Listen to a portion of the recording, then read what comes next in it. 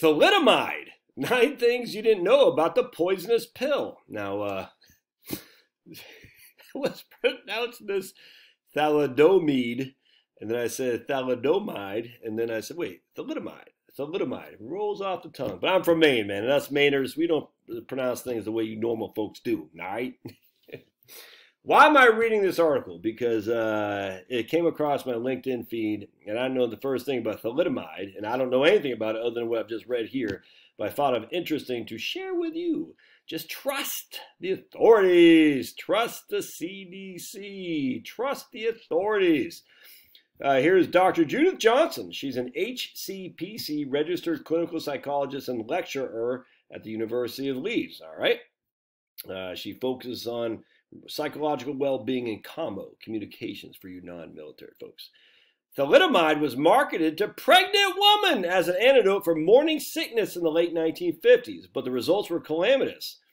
An epidemic of babies born with various disabilities, including limb, organ, and neural damage, led to withdrawal from sale in November 1961.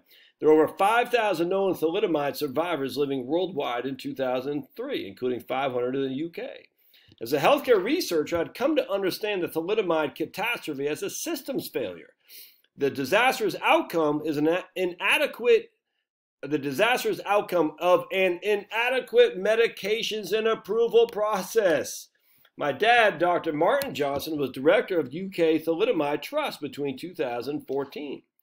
And through him, I'd come to learn about its terrible impacts upon individuals and their families. I used to talk to my wife about this, and she had major morning sickness after we had when she was pregnant with Chloe.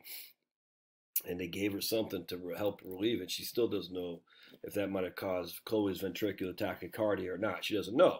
But the doctors know, Josh. They know. No, they don't, man. I hear this all the time. Your primary care physician or your pediatrician, whatever you want to say, as if they have time to study vaccines and all the medication they're recommending. They don't have time.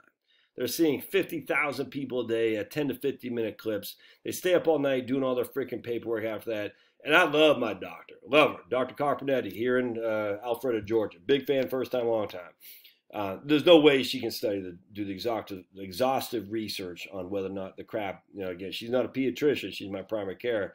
Is good for me now. No way. She's just going off what the authorities tell her. There's no way your doctor, pediatrician specifically, can know all the stuff that they're recommending, the CDC's recommending you put in your body. There's no way. They don't have time for all that crap. Don't tell me. The doctor would know. No, they don't. All right, so my dad will say, I also understood that many survivors were still waiting justice. Kind of like the same thing in the US of A. However, in 2018, together with his co-authors, Dad published The Thalidomide Catastrophe, the first and only comprehensive look at thalidomide.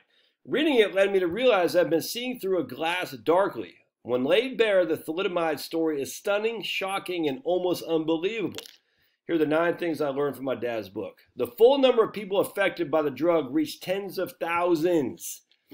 But they have the VAERS. Yeah, trust me. You ask any pediatrician if they know what the hell that is. I don't think it's nuts.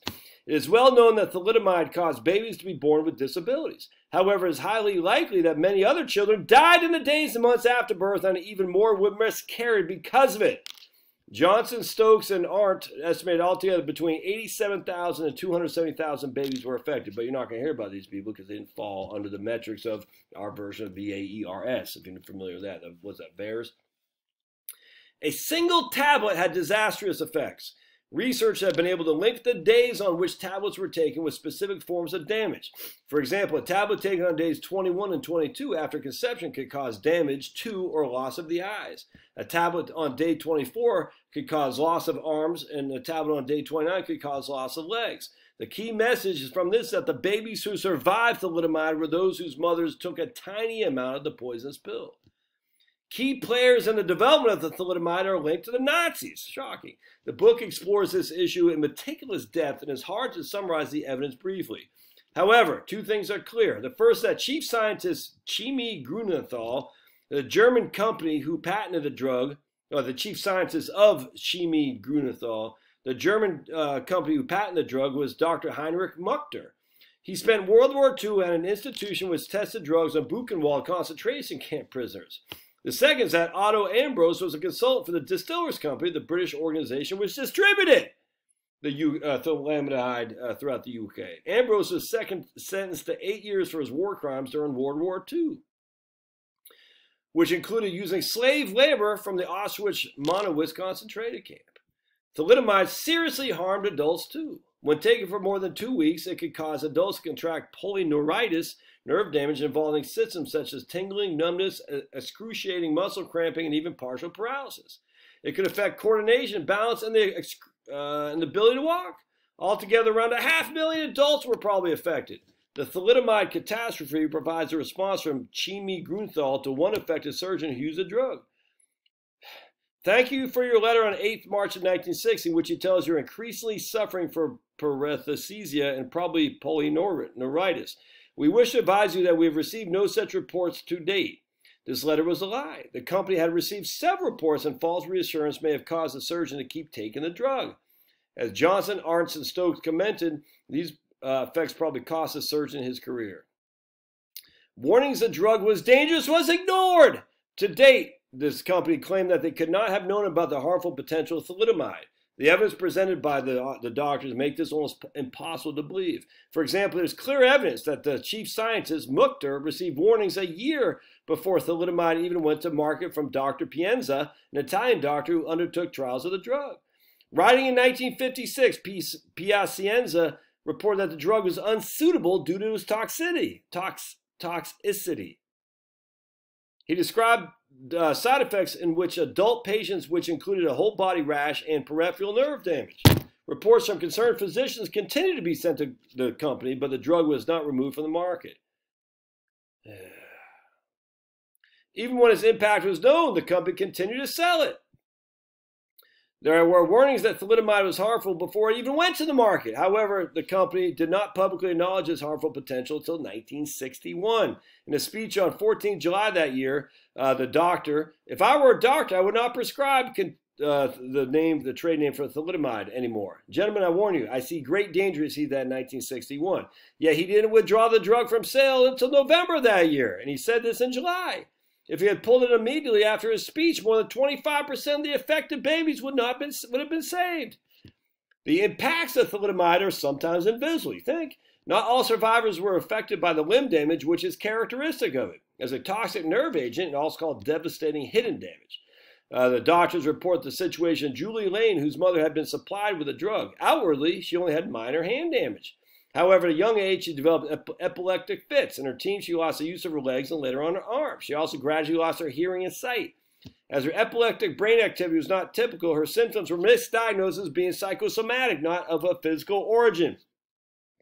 That caused her problems to be stigmatized. However, a post-mortem conducted after she died at the age of 44 showed evidence of major internal damage which had been there since birth. Is that known as Tina Gallagher? Okay.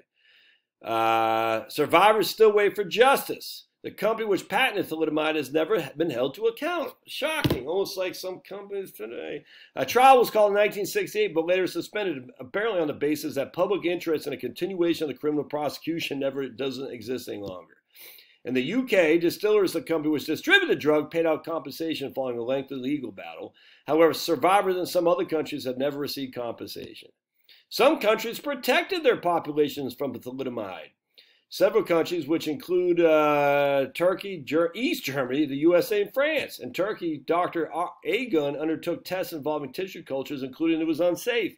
In East Germany, the commies, the relevant officials had concern based simply on the information supplied in the patent. They noted that due to the structure of the molecule on an embryotoxic effect was possible. They refused the license.